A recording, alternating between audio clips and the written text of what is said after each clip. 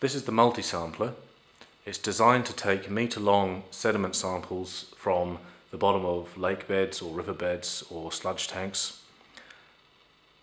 The sample tube is this acrylic tube here. It's a metre long and it's a 40mm internal diameter, and these can be used to take the sample, and also they can be capped off to retain a sample, and as you can see they're clear so that you can see the sample that you've taken.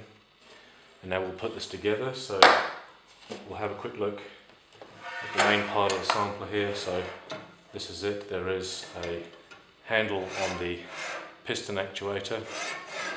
There is a spigot here to attach your extension rods with. This clip here is to hold the cable on. We'll get back to that in a minute. And underneath this piece of rubber there is a little valve here that allows the air to expel as you're pushing the sampler down, or indeed the water. So let's put this together. This handle also comes off if you're using the sampler down a perhaps 100mm well or something. You can take this away so that the sampler can fit in a small diameter. And so we'll just put that back on.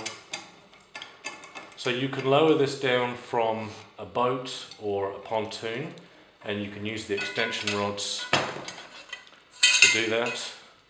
We can clip an extension rod on. I think this set comes with 4 extension rods. So we can lower straight through a body of water like this, and also, I'll just take this off for now.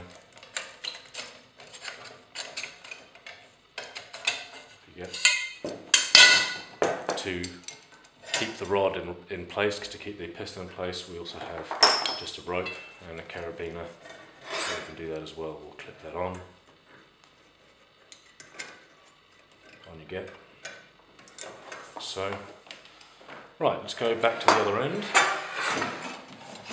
and we will fit one of the little pistons on. You can see it's got little springs inside to push the piston against the wall of the tubing. Screw that on here. So, now let's fit the sample tube.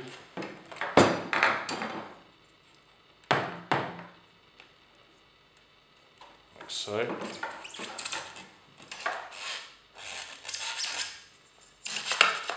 That locates there. Now I'm going to push the rod all the way down. That, and now we can see piston in the bottom of the tube. Now we just select a cutting head. So we've got 2 different types of cutting shoes. This is an open one here for an undisturbed sample, but if you have a sample that's very incohesive, then we can use this shoe with a check valve to retain the sample you're taking. I'm just going to use the open shoe for now, and we're going to hold that on with this stainless cable.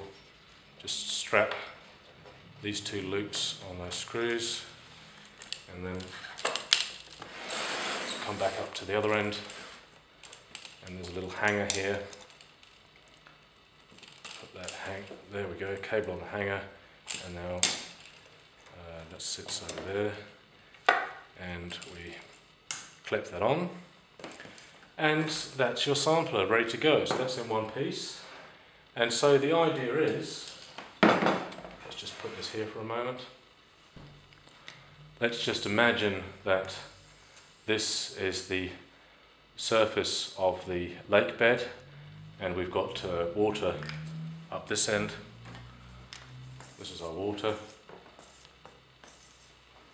and here's our sediment. And then we're going to lower the assembly to the surface. We could actually push it through and then take a sample, but we'll ignore that for now. We'll just start by taking the first metre here of sediment. So we're going to lower it to here, and at this point we're going to hang on to the rope at the other end. So the rope is attached to the plunger, which has got the piston at the other end. So that is what we do. We hang on to the rope. I'm going to do that now, and while we're hanging on to the rope, we're going to push the rest of the sampler into the sediment. So this is what's going to happen.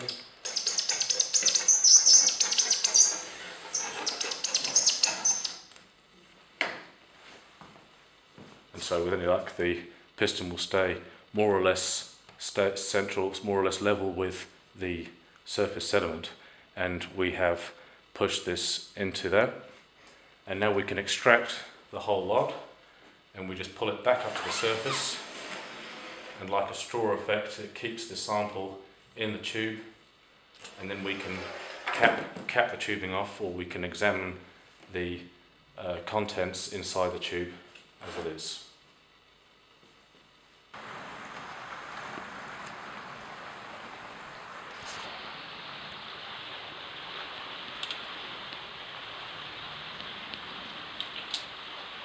Okay.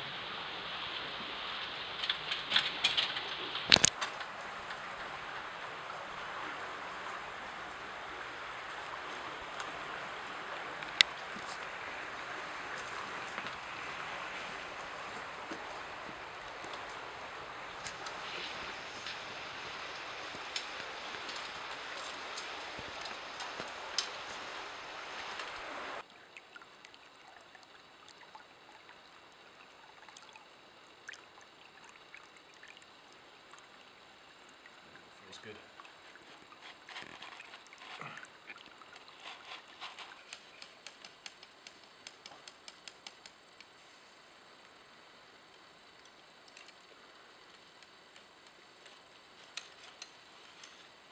Oh my word. Yeah, that's looking good.